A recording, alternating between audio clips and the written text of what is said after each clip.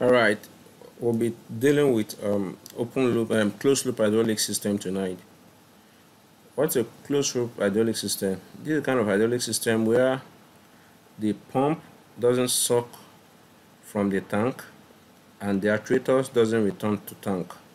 Both systems are in a closed loop to themselves. That means the suction and the return are both close to each other. When you look at this pump now, this is a variable displacement bidirectional pump. So the pump, it's connected to this valve of the cylinder, and the other flow too is connected to the other port of the cylinder. So how does a closed loop hydraulic system get its own hydraulic supply? So for a closed loop hydraulic system to work, there must be a feed pump supply. That means another pump must supply a pressure to the system, and this pressure is called feed pressure system.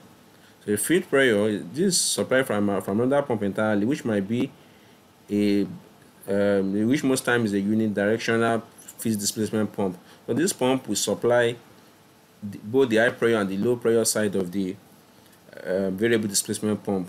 So this is a simulation of the variable displacement of a closed loop system. You have a variable displacement unidirectional bidirectional pump here, and you have a double acting cylinder here. So when you try to actuate this, you actuate it by sending an electrical signal to the squash plate of the variable displacement pump, so thereby altering the squash plate angle of the variable displacement pump, at the same time generating the displacement at the pump. So now let's have a look at the simulation. Now when you look at this circuit, this is the tank, which is the source, which at the same time reservoir, which is the source of the hydraulic fluid.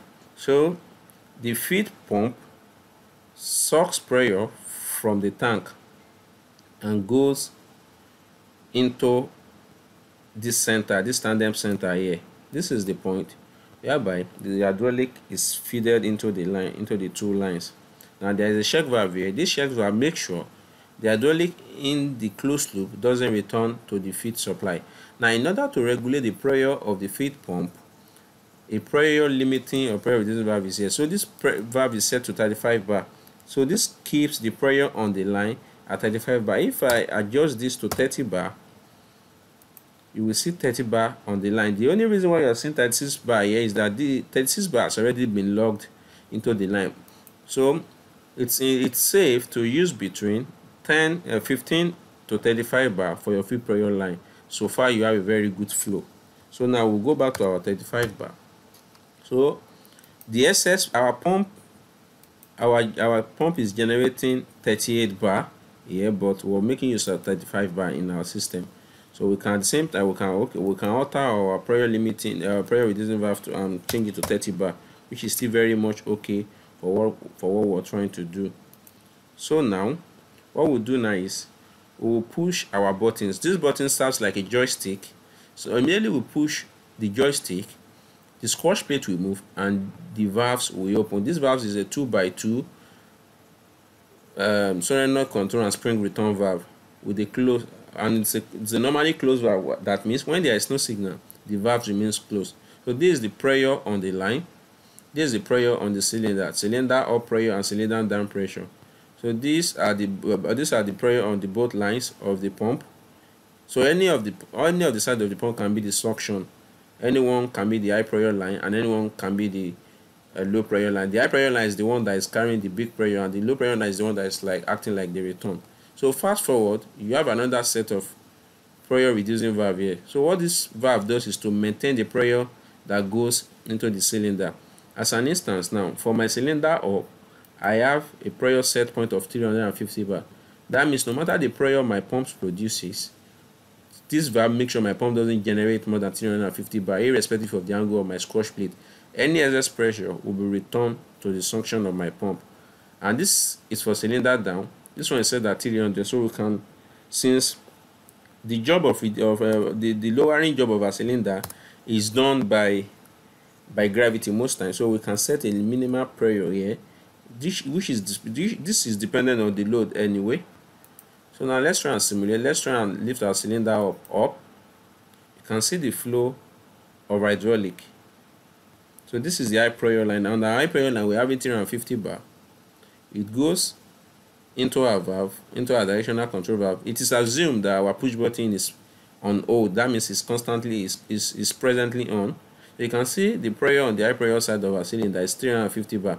These are the result of the pressure we set on our pressure limiting valves here. So if we stop our system, let's assume we take off our hand from the joystick, the pressure on the high pressure line return on the cylinder returns to 35 bar. This as a result of the load on the cylinder. If the load on the cylinder is more, you have more pressure. And the pressure on our line is on the high pressure line is 128 bar, and on the low pressure line is 38.7 bar. So let's go down. You can see the down is so gradual because we set a very low amount of pressure on our downside, which is just through 100 bar. So we can decide to reduce it further to 100 bar, and we can decide to reduce this to 250 bar. So if we reduce it to 250 bar, the pressure that will go to our cylinder will be reduced to 260 bar. So let's stop. Let's go up again. You can see. So the maximum set point is 250 bar, which is as a result of this the reference set point pressure at this pressure reducing valve. This is a pressure relief valve, but at the same time it's functioning as a pressure limiting valve. So any excess pressure will be boycotted and go back to our source. So if we don't have this on the line, our pump might overwork. It will continue to generate much pressure because of the angle of the squash plate. The squash plate deflection here is at full force. So another thing in our electrical circuit is that the command that is responsible for moving our squash plate is the same command that is responsible for opening our valves here. So this command works on both sides. It works on the pump and at the same time on the cylinder to make sure the two sides are actuated at once. So if I stop, my squash plate goes to middle point. That means the only pressure I will see on the line is a little bit above my feed pressure. At this point, we set our feed pressure on 30 bar. You can see we're having 33.5 and 32.6 bar. So if we decide to increase our feed pressure on the line, you can see, then we increase our feed pressure, you can see the pressure on my line. It's almost similar to the feed pressure. So at the same time now, let's go up again. So you can see the pressure is building gradually. We're on 250 bar now. If we decide to increase the lifting pressure, which is the cylinder up pressure, to 300 bar, you can see the result immediately. So on 300 bar, we can decide to increase to 400 bar depending on our cylinder specification and our target load. Our pressure is about 400 bar now on the high pressure side, and on the low pressure side we are only seeing feed pressure because most of the pressure is returning back to the suction for the pump to pressurize again. Now our pump has a drain, which is the drain line for any overflow or excess fluid in our pump. So the flow line is connected to our tank supply. This is the only situation whereby our pump can be connected to the tank.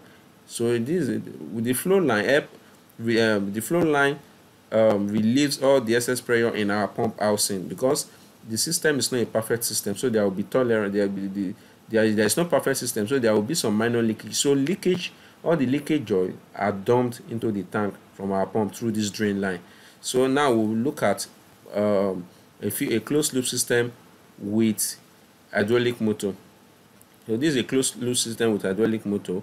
It's similar to the other one, but here there is no load on our motor. So that we go forward, our motor keeps rotating, and we can go the other way. Now the pressure set point is 200 bar here, but the pressure we're using at the moment is not up to 200 bar because there is no load on our motor. Our motor is freewheeling, so we can stop and go to the other direction. This is a simple closed loop hydraulic system. I will repeat myself. Closed loop hydraulic system is a system that doesn't suck from tank and doesn't return to tank. In order for the system to work, you need a feed pump to supply a feed pressure into the line. It is this pressure that the pump will make use of in order to carry out pressurizing and carry out the job for work to be done. So let's go back to our cylinder again. You can see even though our valves Even when we stop our signal, the valves remain closed and the pressure inside the cylinder still stays at around 400 bar. So next time, we don't want this thing to get close to 400 bar. We want to make use of around 350 bar, which is very much enough for whatever we're doing. So we'll set and our return line to 150 bar. This is the set for our cylinder. So let's go down. The cylinder is gradually going down now. It's gradually going down. Now, and see, once it is down, and we take off our hand from the joystick, everything remains as it is. So let's go up again, and let's go down.